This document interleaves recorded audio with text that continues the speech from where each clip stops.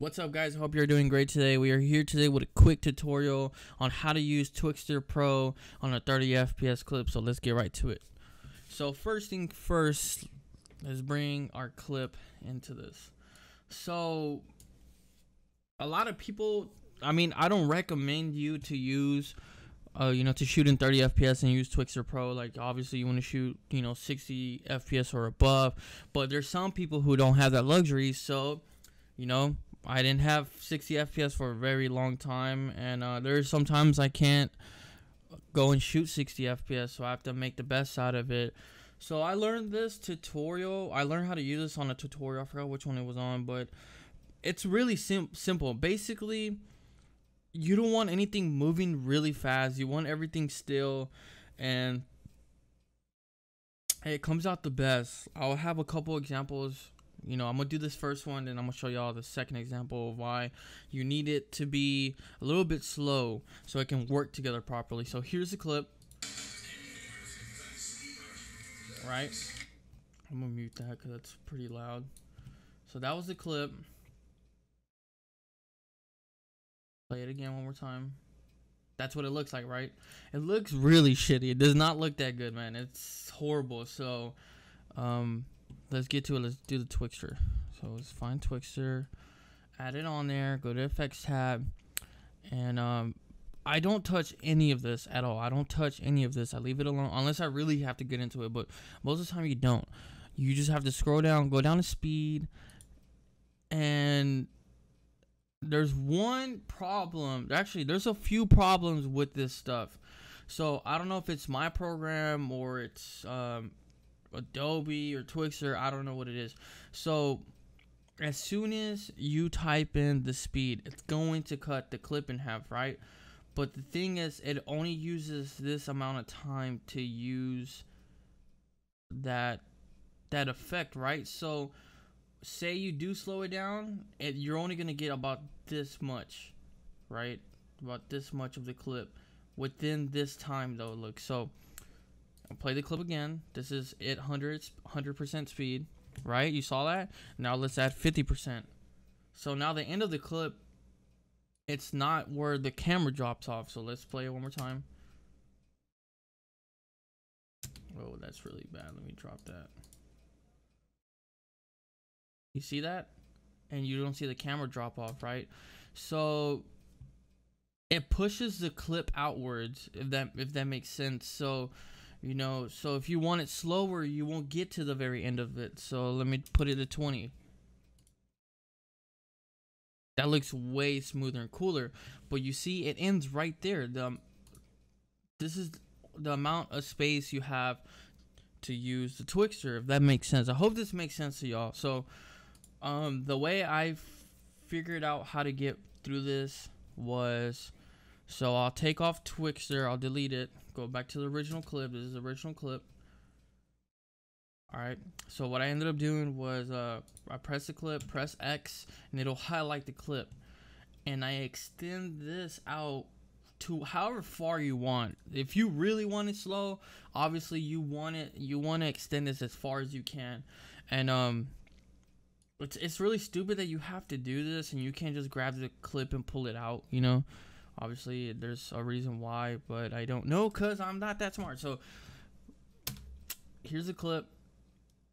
Like I said, press the clip, press X, grab this little highlight, this little tab thingy, whatever, pull it out as far as you want it. But just remember, this is the amount of time you have to you're adding extra time. So if you did 50, if you're gonna do 50, double it. If you're gonna do 20, triple it. You understand? So let's just do this amount, and we're going to export this.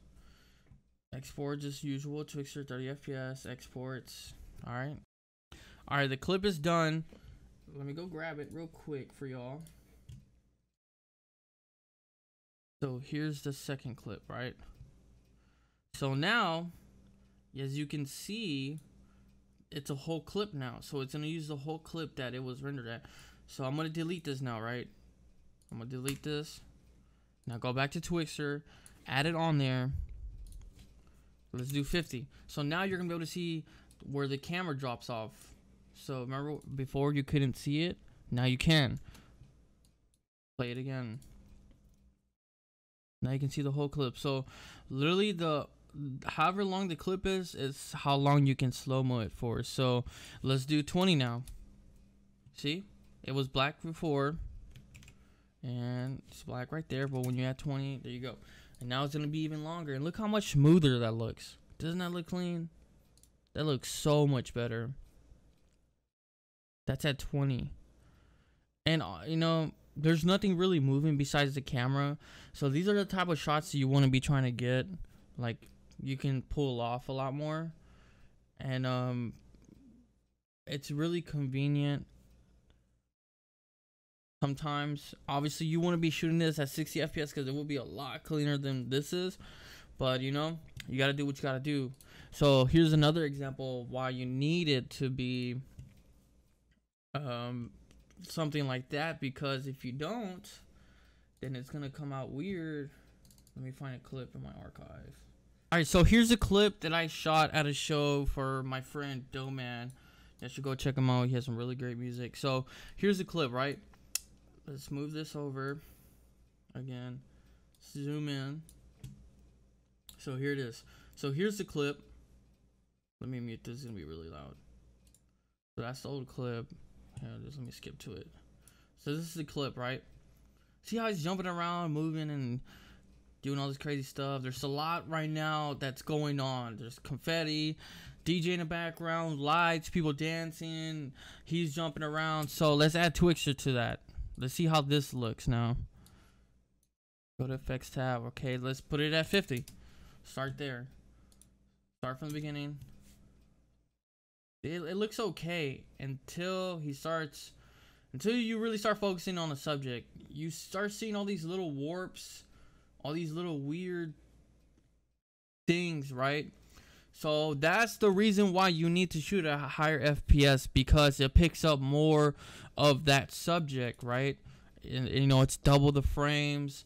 So with Twixtor, what it does, it blends an extra frame that you don't have, if that makes sense, right? So it literally adds another frame. So it blends it all together and makes it as smooth as possible. And that's when you come in here and you try to do the best you can to adjust it and make it good, but you still don't want to. You want to avoid this as much as possible. I've seen people do this in their clips, and it looks so retarded. Sometimes you can't get away with them, pull it off, and it's kind of like it looks cool, but it doesn't look professional. So you don't want to do that. So now let's drop this speed to 20. Now let's really see how it looks. You see these warps? See, that looks fine. And boom, warp. You can't even see their hand. It just looks so bad. And some people are okay with it, some people aren't. Some people are gonna say it's not professional. Some people are gonna say it looks dumb. Just avoid this as much as possible. So now let's drop this to 10. Let's see how this looks now. And now it's just, it looks really weird. And yeah, avoid shots like that. Stick to you know, shots that the subject's not moving a lot and only the camera's moving. It looks a lot better and cleaner. And yeah, that's how you use Twixtor Pro on a 30 FPS clip. So remember, guys, here are the key points. Try to keep the subject from not moving a lot. Move the camera. Do like little sliding movements, little panning stuff that makes it look a lot more cleaner. If the subject is moving, make sure it doesn't move a lot. They're not moving like crazy. Here, let me try to find another clip so I can explain it more. Here's another example. So here's another clip of my friend Reason walking, right? And the camera's moving. The camera movement is not the problem. The problem is just the subject moving, right? So that's him moving. So let's add Twixtor Pro to it. And let's put it at 50. Let's see how this looks. See, it doesn't look too bad. It looks pretty decent. This is really good actually for 50.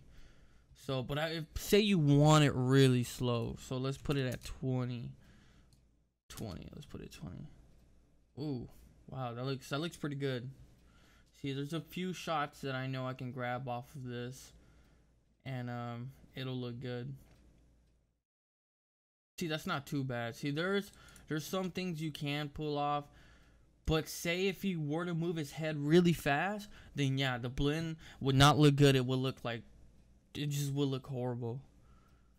Alright guys, I hope y'all enjoy this. Sorry if I didn't explain it really good. I just felt like I needed to put this video out now, because I've been searching all over YouTube to try to see if someone has made a video of this, because I know some people have a problem with the Twixtor not being able to have more video to expand it. You know how I said in the beginning where like you try to pull it out, like it would be cool if you can pull it out more and get more of your scene, but you don't. So the best way to do it is to, like how I said, export it. So grab the clip, press the clip, click it, press X, and expand this. If you do that, you'll be able to have more clip to play with. So once again guys, thank you for watching. Comment, like, share this, help your friends out, help everyone out. If y'all have any questions, just leave a comment down below and I'll help you out. Peace.